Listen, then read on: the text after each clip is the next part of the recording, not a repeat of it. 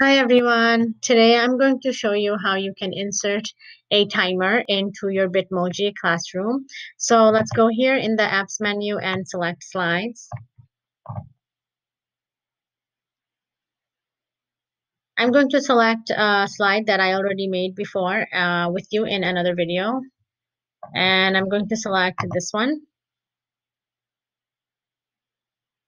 Once this one opens, basically I'm going to go into insert and I'm going to go to video.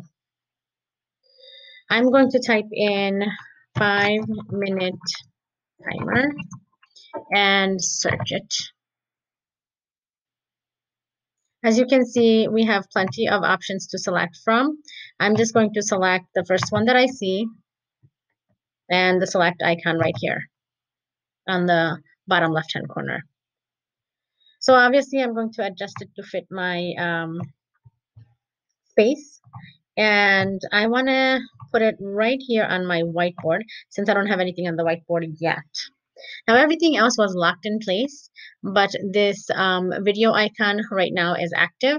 So if I share it and I give editing access to my viewers, they can move it around and things like that.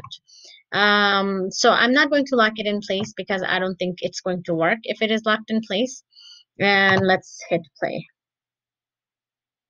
And as you can see, you have a live timer in your Google Bitmoji classroom.